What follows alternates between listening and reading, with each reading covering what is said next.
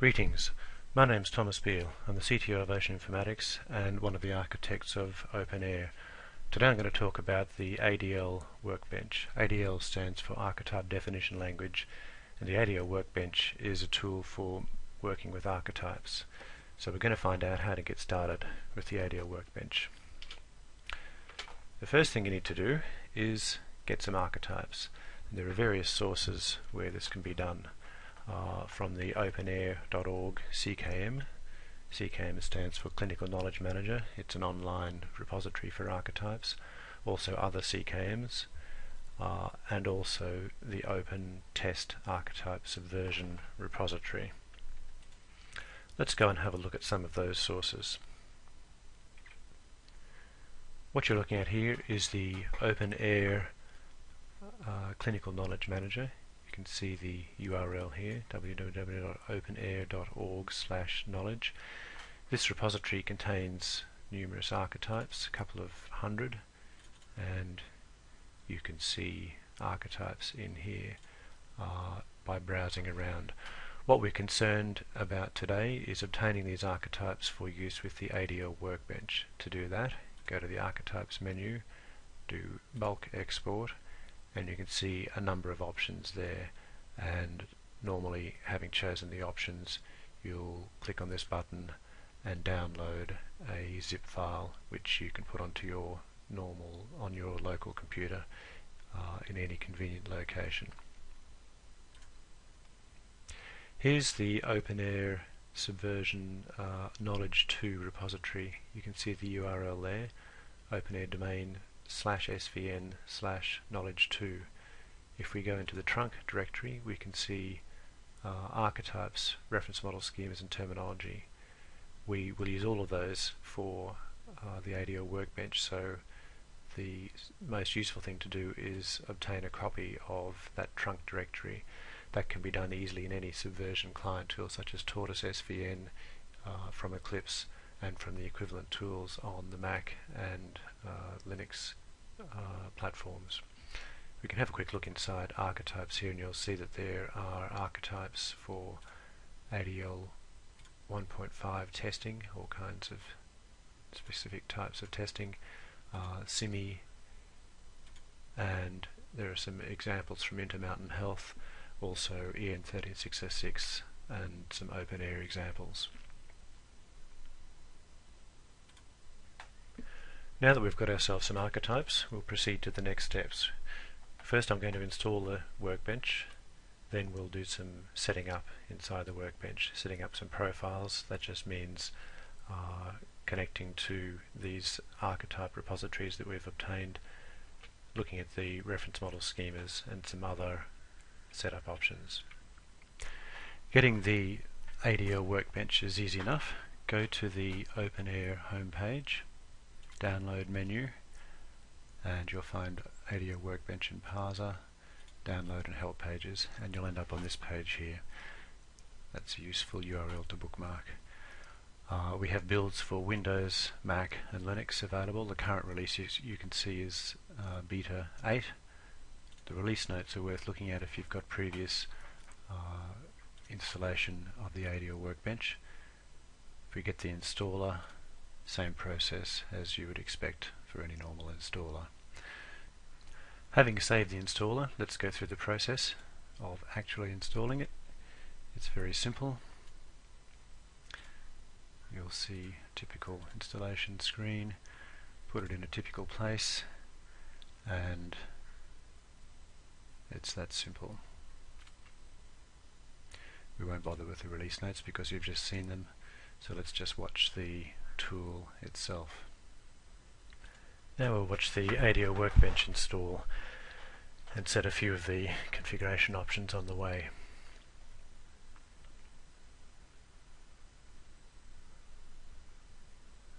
So the first one we need to do is to set the profile, in other words to specify one of the archetype repositories that we've just downloaded. I'm going to call this one CKM, and I'll navigate to the location where I save the CKM contents via the method that we saw before.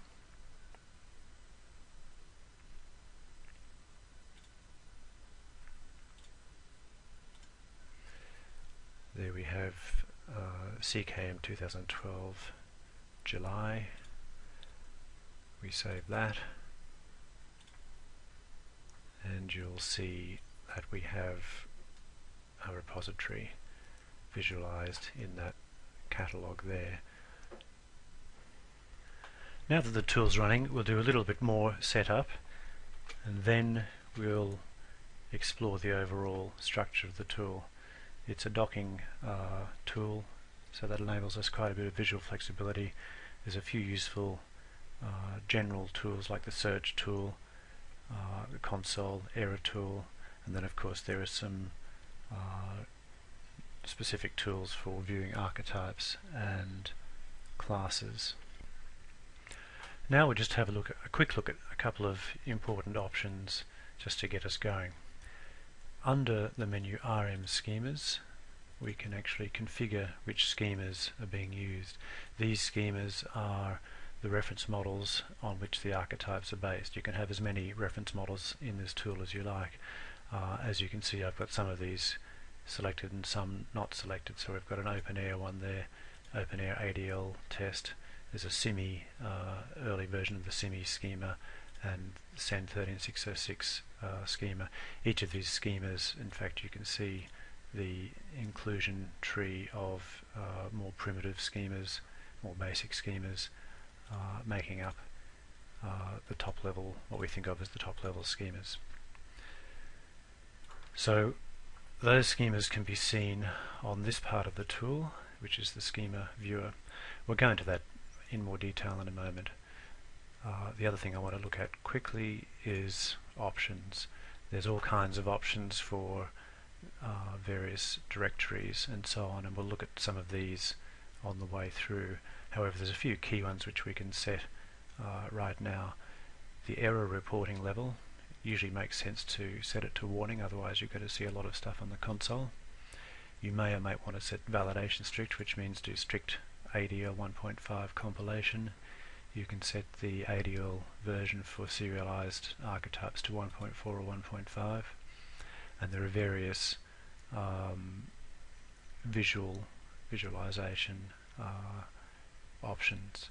You can also set editors to be a particular kind of editor. So for example, I might set this editor to be my own favorite editor rather than Notepad.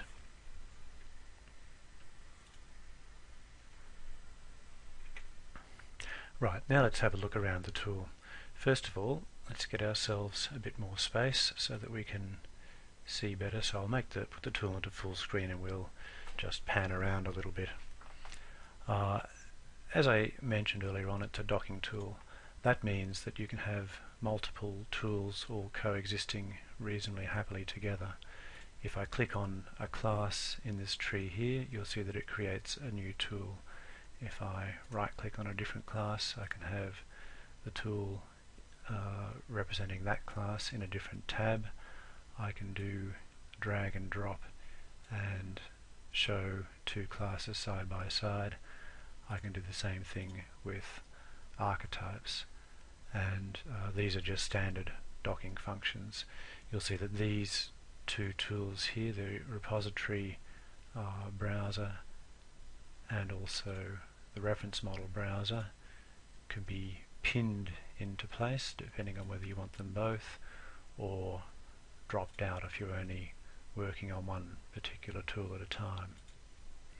So that docking structure enables you to do quite a few things flexibly. You can see the console tool down here.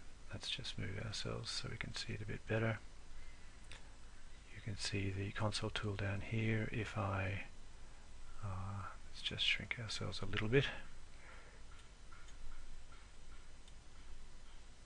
If I unpin that, that will end up back along the bottom. There's an error tool there as well.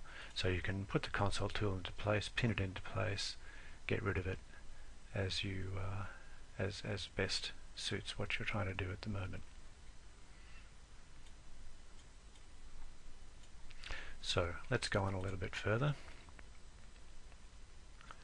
I'll just get ourselves back up into a reasonable position. The first tool that we'll have a look at is the reference model browser. You can see a number of reference models there. So reference models are just the object models on which archetypes and templates are based. We can do some useful things like expand out the packages, have a look at the classes, and generally browse the reference model. If you want to look at a particular class, you might know where it is. For example, the EHR class. You can just click and you'll see it displayed over here. We'll explain this tool here in a minute. It may be that you know there's a class called something but you don't remember where it is. So for example, openEHR has a class called observation. I'll just type that into the search panel and you can see that it has navigated to the class, so you can see where it is in the package structure. You can also see the class itself in the class tool.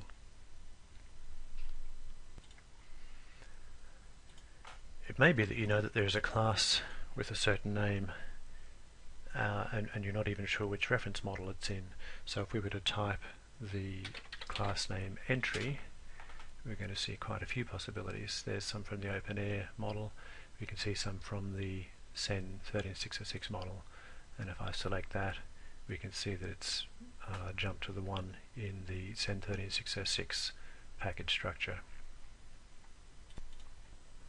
We can also edit the source schema, so if we go and choose one of these schemas, we right click, edit source schema, and you'll see that the schema source comes up in an editor.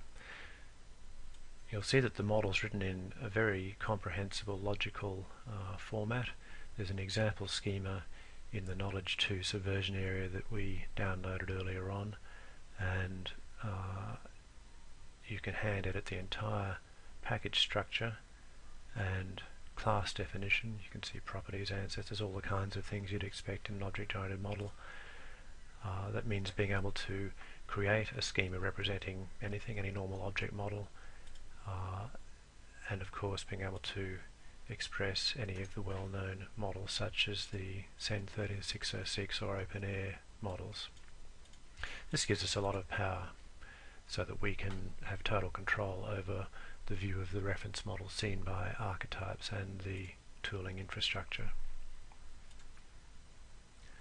And finally, just to continue on that point, the directory from which those schemas are being taken is, as you can see here, it's the program files install area or the equivalent area on a Mac or on a Unix machine, but you can make it into an area of your choosing. So for example, we go to the place where I happen to have it stored.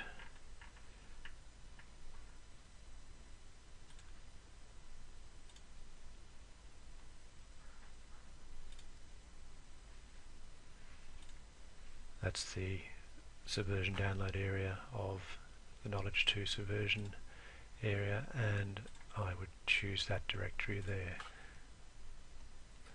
The schemas in those areas are actually the same as the ones that have been shipped with the tool. The reason why you might change this directory to a local copy rather than the tool install area is so that you can experiment or create new schemas.